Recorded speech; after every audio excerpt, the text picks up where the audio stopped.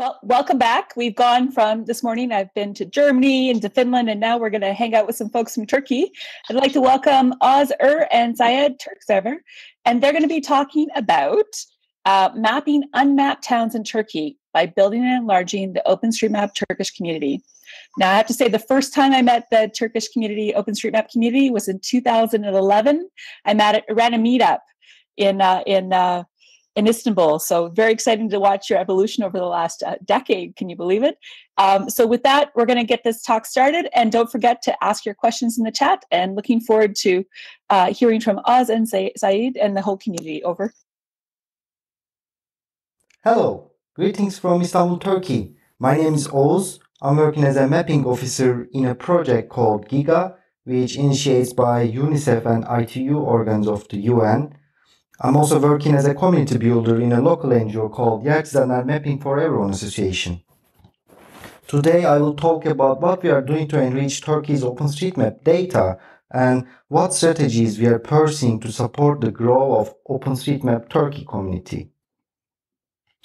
Before explaining the activities and events that we choose for the goals, I will briefly mention the background on the OpenStreetMap Turkey community and the OpenStreetMap Turkey data. I believe that it will make it more understandable for you to follow the current circumstances and why we choose this strategy. After that, I want to explain the program and details of the events that we choose to follow and how it fits the community's needs. According to OpenStreetMap stats, the community has added 1.3 million buildings and more than 200,000 kilometers of highways to the OpenStreetMap since 2018. There are some spikes on all type of data before 2017, and most of them are bulk imports. If you want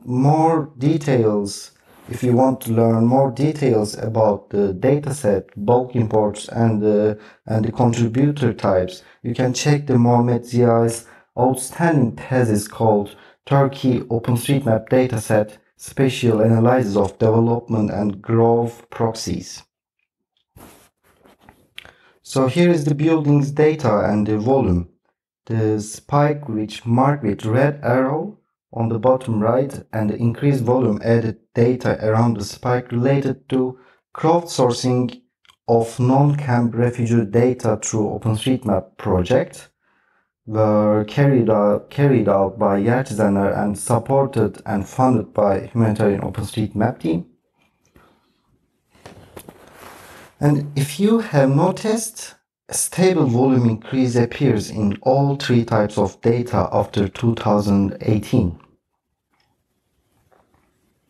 So the community has an average of 35 to 40 active mappers daily, and you can see that the instant increases on the right statistic can be explained by the high number of attended participants or the mapathons organized in disaster activations. And here are the stereotypes of the contributors in the community. It consists of participants such as hobby cartographers, academics, local governments, university student clubs, and local NGOs. In addition, another group that makes a significant contribution to Turkey's data is summer tourists. There is a section in the same thesis which I mentioned before that reveals the relationship between tourism activities in Turkey and the increasing contribution to OpenStreetMap data in Turkey during that season. It's really interesting. So members of the OpenStreetMap Turkey community discussed the language barrier issue and asked Yercizenler to take initiative many times in the community's communication mediums. According to EF, English Proficiency Index, Turkey ranked 69th out of 100 countries. The lack of having OpenStreetMap documentation in Turkish is one of the biggest obstacles to growth of a mapping community in Turkey. And insufficient Turkish OpenStreetMap documentation negatively affects participants at all levels. based on my experience so far, I can easily say that it causes a lack of technical knowledge about OpenStreetMap data structure among experienced mappers.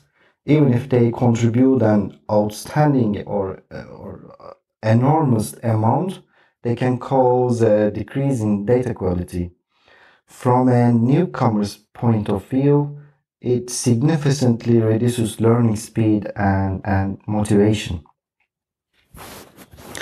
In order to tackle this problem, Yercizenler and Yercizen NGOs are teamed up and kicked off the open source volunteering program. The main goal of this program is building and enlarging the OpenStreetMap Turkey community, and the three objectives are to train volunteers to get to know more about OpenStreetMap, to translate OpenStreetMap related documentation, and to map unmapped towns in Turkey. We started the program by creating documentation, and this phase was supported by Hot Community Impact Microgrant program. So most of the OpenStreetMap related tools and documents are already in Transifex, which is a localization tool. I mean these OpenStreetMap related tools are Hot Task Manager, ID Editor, Vespucci, UMap, LearnOSM, and etc. But I guess only JASM is not in Transifex. It's on launchpad.net. And therefore it made sense to us started from a Transifex workshop, and we decided to arrange a workshop for the usage of this tool. And you can find one of our talks in Hot's YouTube channel about the tool and the key usage tips about it.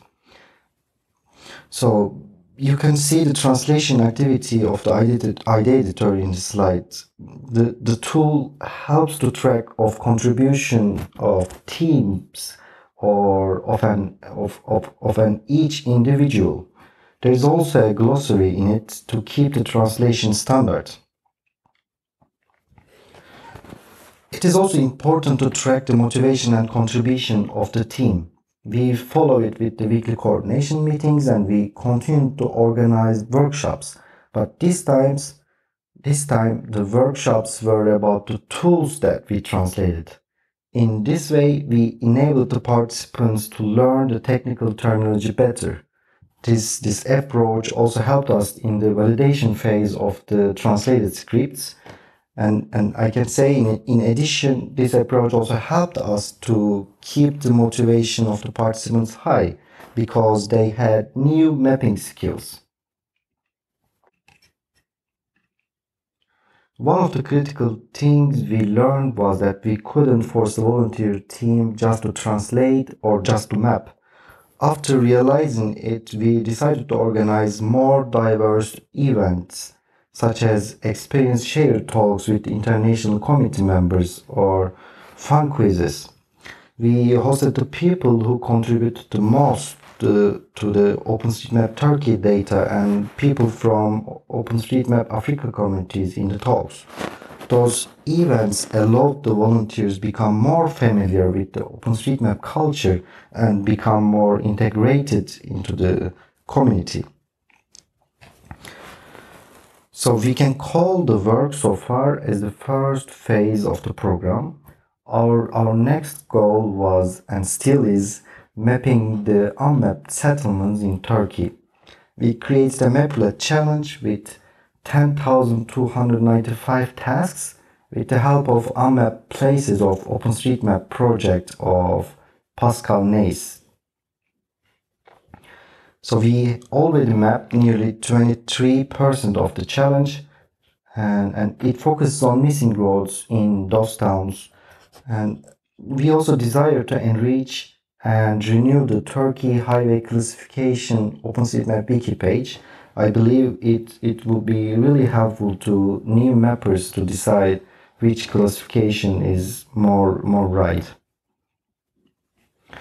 And you can see here are the boundaries of the chain sets. We really want to continue in this way and If you have any suggestions for us, please don't hesitate to share. And here is my email address, here is the Maplet link of the challenge. Thank you for listening. Have a good conference.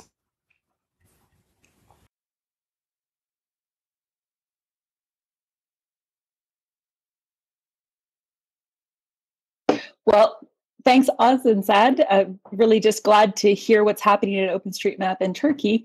There are no questions in the chat yet, so I thought I'd start off with, you've been involved in OpenStreetMap for quite a while, both of you, right? How long have you been involved in OpenStreetMap, Oz? I guess I involved in 2017. Wonderful.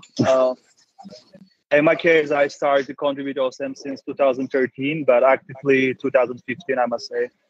Right. And in the search of open data in our local place. So when I was writing my bachelor thesis, I issued to access governmental data. So I find it out OSM is up there. So I see there is a lack of data there. So I completed my first university campus back in 2013, 14. Then after became fan of the project. Yeah, no, I think that time teaches, right? And so I was wrong. It was 2012 that I met Can, and there was, I think, about 7 or 8 other people who had been involved in OpenStreetMap in 2012 in the fall. So it just really, April 2012. It was just very exciting to meet them. So you've really, with the investment that's happened and also thinking about who your community is, you've had a lot of lessons. So maybe you talked a little bit in your talk about the multiple languages, the fact that OpenStreetMap by its very nature, the documentation is not automatically in Turkish. So what would you want from the community to help get things, obviously you're doing things in Turkey, and you're working with Transifex. What are the other things that we can do as OpenStreetMap to help reach those languages? Actually, I can say that our biggest dream about the documentation in OpenStreetMap is wiki page, but it's kind of big work. So actually, we are searching for fund for full-time translators because I don't think that it can translate it with volunteer effort. Or maybe it will be better to translate whole wiki page. Right. And I think it's really complex.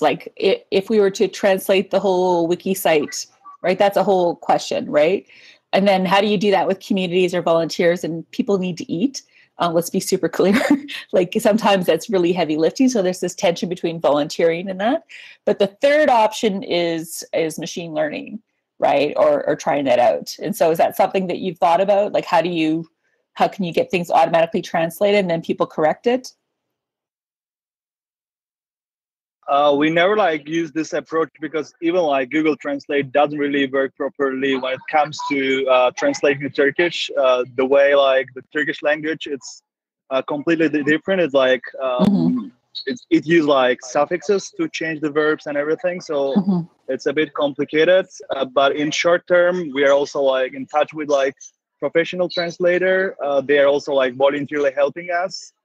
And in the next stage, we are really aiming of translating immediately Learn OSM web page. After GeoSM, then wiki page will need more restores and founds for the future. But immediately we want to translate Learn OSM as soon as possible because this is the first place where the newcomers are using as a source. All right. So for those people who are thinking in their constituencies, maybe not in Turkey, what I heard was a little bit of a list. The first thing you need to translate is Learn OSM. Second thing is the tools, so ID and JOSM, whatever, right? Those need to be translated. And the third one is that bigger thing about how do we get the corpus of knowledge translated? I think that's core now. Have you worked with universities at all in terms of translation? No. Currently, we are getting support from a local NGO, which has young volunteers, which I'm the co-founder of this NGO. So we are getting most of the volunteers from there. But unfortunately, their background is not really map related, so it takes long time to invest and educate them to make familiar with the OSM concept. Then after they can be really contribute the project and for the translation. We have been like get in touch with universities and university clubs, also like encouraging people to start like youth mappers chapter here in Turkey. We have only one in ITU. Right. So I feel like there's a huge potential from the like mapping related departments to become like volunteers for translation and also like contributing OSM. Yeah. I think that's a really good idea that, you know, youth mappers chapters can help. And certainly you have some, have each of you who are passionate, who are working on it. So in your communities, you talked about the way that you've worked this year. And obviously I saw a screenshot shot of you working on Zoom, I think. So when you're working across many different constituencies across Turkey. Turkey's huge, right? I mean, there's 18 million people in Istanbul alone, right? Is that correct? But there, yeah. So that's a large population, lots of vulnerabilities and risks. So I guess my first question about the community is how diverse is it? Meaning, are women involved? I think I saw some women in the pictures, but just help me out here. So how are you in terms of gender balance? For the first phase, I actually say they all were women. And they are still contributing. They are translating weekly OSM on weekly basis. Said, you know the statistic about the second phase? For the first phase, like it's 70% were women. Translation becomes map editing and then mapping. We have like more male dominant community for the second volunteering part. As a picture, we have around 35 active OSM. Unfortunately, most of them are men. So this project also helps welcoming women mappers, like as a translator initially, and then making them familiar with OSM concept. Then after they can also contribute OSM. So this is definitely a great step. Also coming women mappers in our community, not very common, in my opinion. I'm sorry, Said, your sound is cutting out just a little bit, but I think what I heard is there's kind of a two-stage program. You're certainly cognitive and you're working very hard to be inclusive, which is fantastic. In addition to that, you're thinking about how to partner with youth mappers, and they have some really great practices around engaging people, you know, just different genders and young people, right? So I think that's a really good tactic. So with the programs that you're working on, how do you sustain across all the different projects that come through Turkey, right? Because there's been multiple investments to be able to support that. So how does the OpenStreetMap, how does the OpenStreetMap Turkey community work with all these different partners? Like, what are some of the lessons you've had from trying to improve the community and help support it, but working across all these partners and projects? What are some of the lessons that you've had? So how do you work with partners? Do you want to take this? Yeah, we're like strongly cooperating with humanitarian OpenStreetMap team. Then as a Yercizenler, we apply like micro grants under OpenStreetMap team organization. Then also we apply for OSM Foundation micro grant, which was which wasn't approved, but still like we are like preparation and then still like good effort to get this micro grant, as well as we are getting in touch with like local authorities and governmental bodies to invite them to start using OSM and share data with us. And then also we are willing to show them like how OSM can really empower their tools and their mapping efforts. And because like there is a decentralization of data as other countries. So everyone is like collecting their own data. So with OSM, we believe that we can centralize this data and then save like more sources and then use these sources for having a better OSM in long term. But the cooperation mostly work like in the center, there is a Yercizenler, and Yercizenler organization cooperate with different organizations. So this is mostly like very one direction, and we are trying to convince the other authority to partner up with us. Yeah, I hope like in long term there will be more organization will be reaching out us and then want to use OpenStreetMap. And there was a nice sign for this recently for the health ministry was using OSM as a base map on their vaccination program. So when I saw this, like, yes, like they're discovering, so we need to make ourselves like more visible on governmental level, and then trying to reach them out. And then, I mean, if they're using, also we can invite them to improve this data for better policy making and for better decision making. So we have a hope, and then seeing like communities growing is very exciting. And for now, like we have 35 active mappers, but I believe this will increase by end of this year because we make like those editors in our like local language, and then there is a kind of a trend that like students are reaching out more to our organization and OSM community. This keeps us like motivated and then stay working on it. Yeah, I think it's always that hard part about like how do you keep young people excited and get them involved, but at the same time deal with the bureaucracy and the negotiation of open data can be helpful. And finding those ins, like you just said, in terms of health POIs, this actually was brought up this morning during a chat I had with Yogesh, who's from India, who was talking about this in Chennai, that health site POIs, adding those to the map actually helped the conversation, right? And so obviously it's being relevant with what's basically going on in our world right now. We're all very concerned about the ongoing COVID emergency. And so if we can solve a problem with communities, for communities, that's really essential. So you mentioned the open data community, okay? So I guess what I'd like to know is how does OpenStreetMap in Turkey relate to other open organizations or people who've been working on it? And you did mention Yercizenler, what is it called? Yercizenler, the organization. Yercizenler. I have the sticker on my laptop.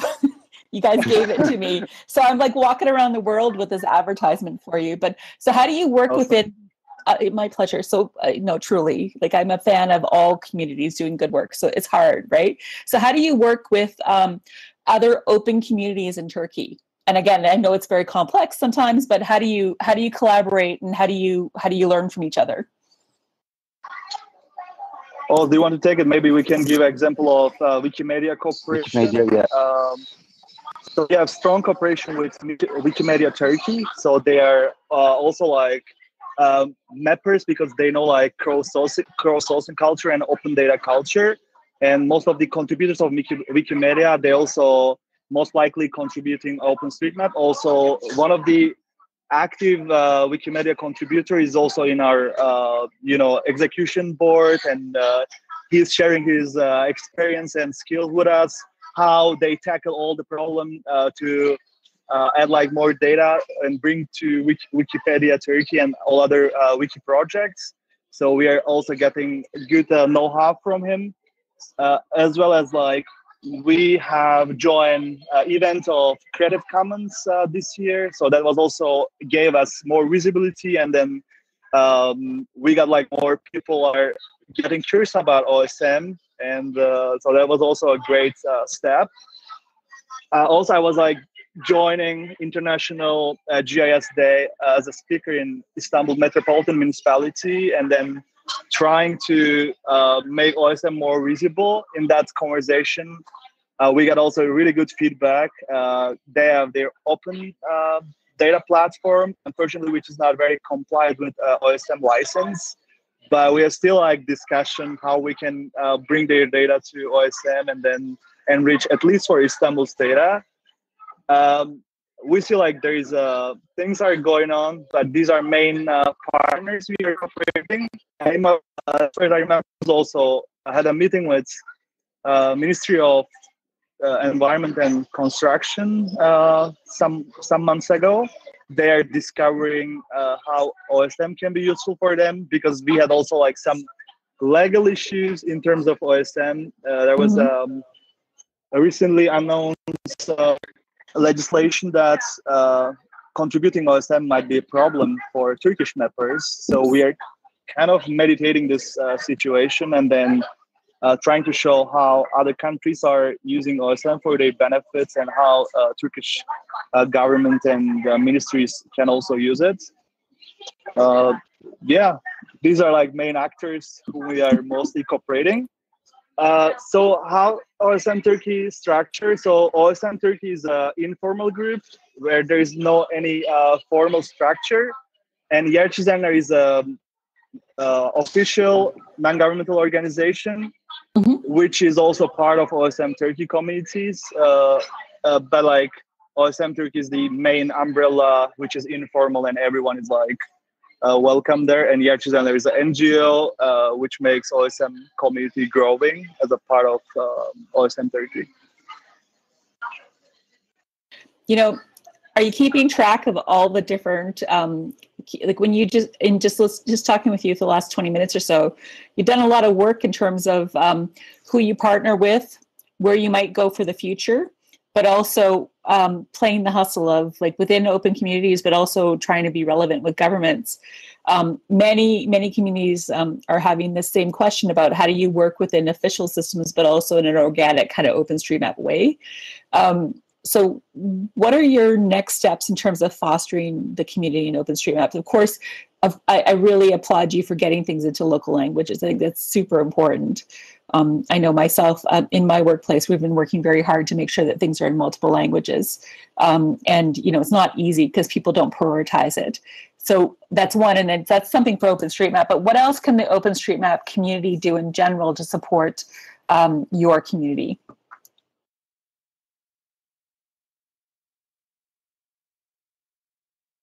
It's a hard question. Sorry.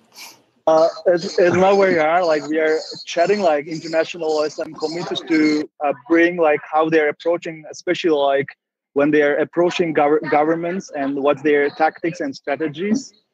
And in order to like get the strategies, and we are chatting with like OSM communities, and they're like list of organization we are planning to reach out and get their tactics. And then learn their experience. So there is one in the list, OSM UK, which they have shown like great cooperation from the Ordinance Survey. So this is one of the idle example for us. And then these are one of the top lists to be reached out. And we are welcome any of such experience, how you cooperate with like governmental organizations, and then how you convince them to use more open data and then open their data. So this is one of the needs. And then second part of thing which is worrying. So we have like some bad data on OSM Turkey map. And this will be like our next step to analyzing how much bad data we have on our map and how we can start to fix them. So this is, we are working on it at the moment. So is there any like global community who start like from scratch and then finding out like bad data and then fixing it and then putting better data on the top of it? This experience can be also welcome, and they can reach me out, and they can reach Oz and also Yercizenler. So these are like two main problems or two main projects we are working on. These run separately, so we want to do this as a parallel. These are like topics which we would like to get some help, and definitely know-how, and then offering tools maybe we're not familiar with can be like awesome for us, and then we can diminish the time we are spending for the planning and exploring to solve this two main issue. Yeah. So I guess, are you part of the local communities and chapter working group yet? So OpenStreetMap Foundation has this group, and so this is where the people who have chapters and who've done what you've been doing are hanging out, right? And so you know, having a mentor and people from different countries, I think if you're not part of that list, definitely they could be your allies. And I would say this because there's no shortage of documentation out there in terms of how to talk to governments about open data. It's just a matter of whether it works in Turkey or not, and nobody would know but you, right? And there's also, I don't know, I'm not sure sure if you're familiar, but there's something called inner source. So there's like open source organizations or whatever, but inner source, this community is really interesting because they think about how do you help companies, just follow me for a second. How do you help companies who don't want to use open source learn how to work openly and then get towards open source? And so they have a course online for the tactics around it. So it's about behavior change and getting buy-in. And that's what you're doing right now, is you're trying to get buy-in from your government. So I think you need to talk to your open data friends, but also your inner source friends. And so I'll drop the link into the chat here for you. I think that's really important. And then also talking to the local working group, local chapter working group for some allies. But what are your next steps in the next year? It's been a really hard year to try and develop a community when we're not allowed to be together, right? And so what are your we only have about 4 more minutes or so I hope that's okay, but what are your next steps that you need help with or that you're looking forward to? So maybe what you're looking forward to, over. Actually, I can say that the head of Yercizenler is already in communication with local chapters working group. Said, you want to say about the? Yeah, for the upcoming, let's say by end of this year, so we are aiming to complete this unmapped towns project, which we reach like around 2,000 unmapped cities mapped just for the road network. Second stage will be like mapping building of these towns, because we don't know like how many people are living in these areas, so there is no data at all. For that project, we are planning to use Facebook's population data to understand if people are living there, and we're gonna prioritize those areas where there is a population.